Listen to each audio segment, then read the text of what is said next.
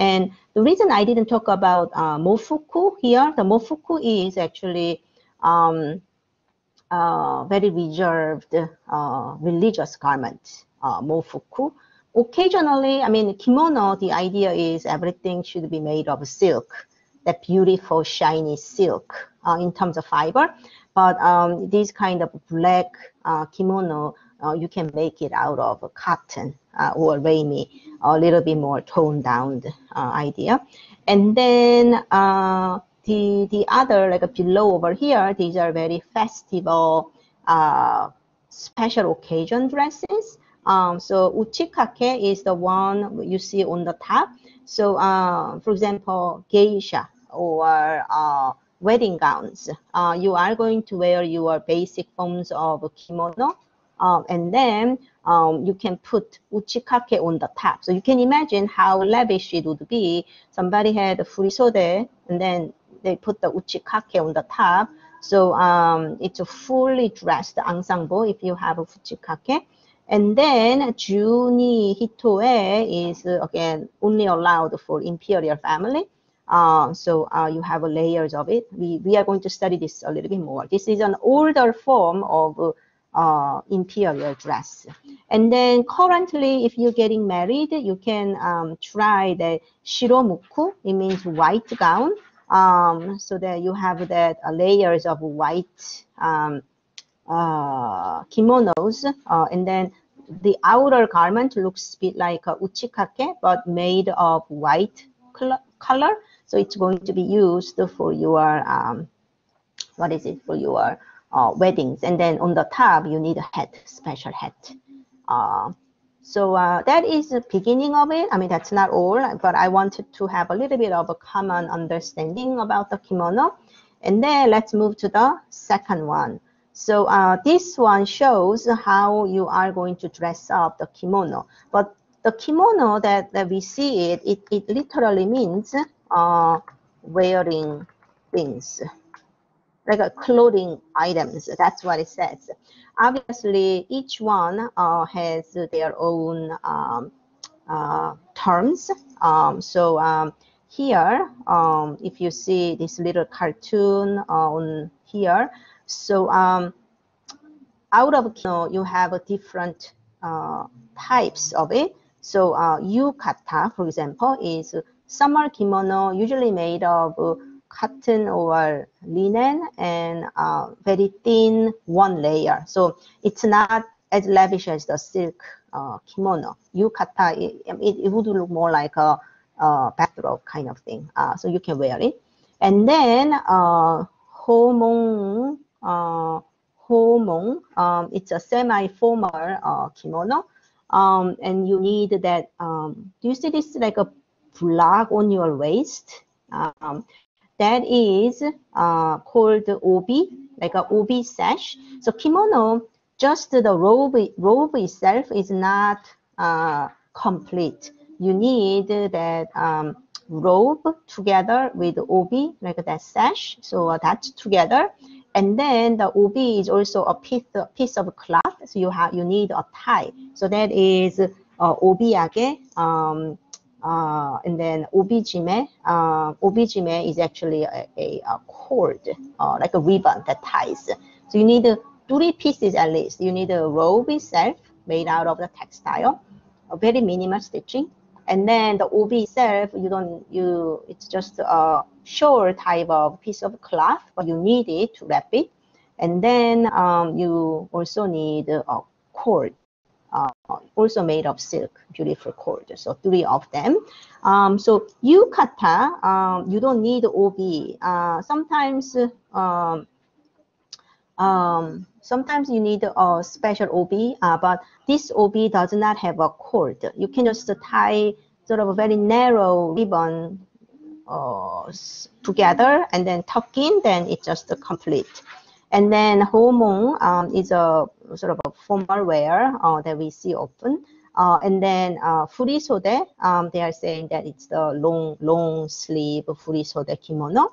And then juni hitoe is what we studied just before. It says Edo period, but it's not just Edo. It's coming from the Heian period. It's a very old form of a formal dress for imperial family. And Juni literally means 12 layers. So going to this diagram, the cartoonish diagram, so you have that kimono or the robe on, and then you need the obi, the belt around it, and then you need obijime, like a sash cord, so you tie it together, and then you need shoes. So in Japanese, there are socks. So you need a socks that is called a tabi.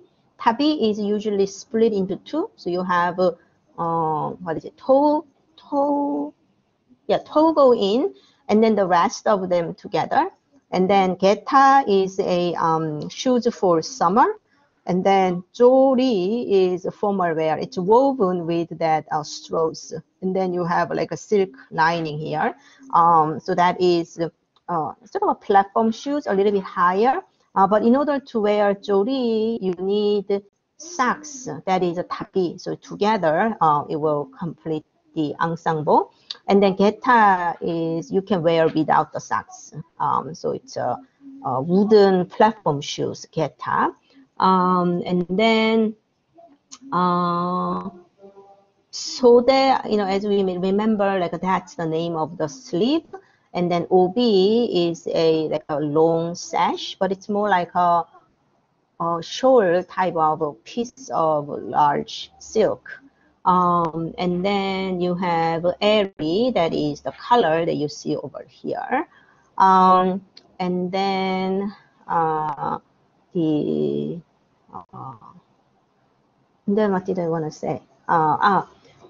So in Japanese clothing culture, especially when it comes to kimono, wearing it is also a form of skill. Wearing. It is a skill.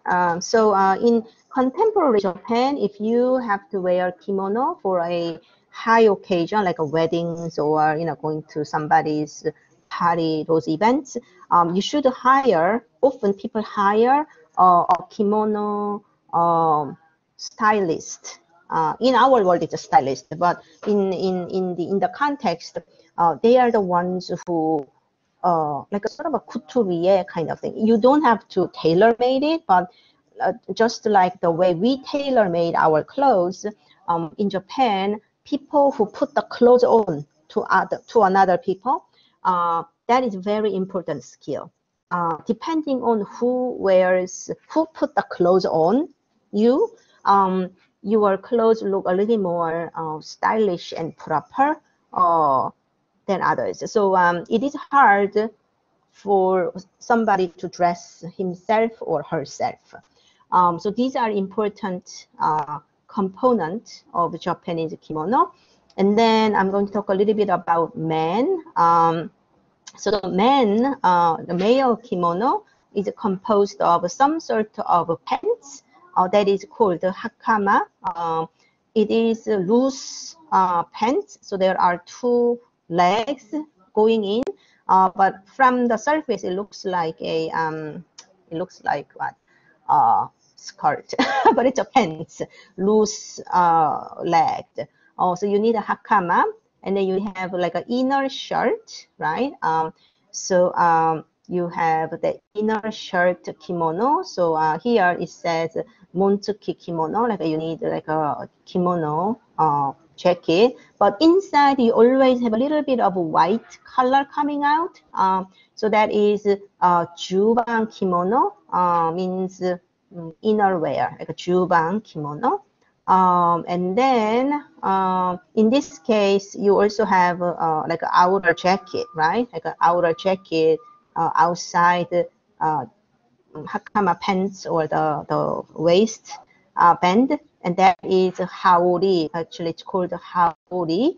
So montsuki haori jacket, that is the outside jacket. So you need at least 4 layers. You have the juban kimono, the white, right? Like something white one. And then you have montsuki kimono, so that is a proper shirt. tucked in to your hakama, like a pants. So that's 1, 2, 3 hakama, and then you need haori jacket. But then there are again accessories that enhances your wear. So that is haori himo, and then that is like a tie. You are tying your haori. Otherwise, it will just fall off, right? So you need a little brooch or closure. And then right inside the hakama, you also have a little bit of obi and obi belt that you are seeing over here. You actually have both. You have obi belt underneath and then obi belt outside. And then for a fully dressed shoes, you need tabi. Tabi is the same. And then men's sandal is called seta. So it's a little rather flat, not like jori, where you see a high platform shoes. So you can see the shape a little different between jori and seta. So that's how you complete your look. Geta for the summertime, the name is the same. So that is the sort of introduction to kimono that you should bear in mind. But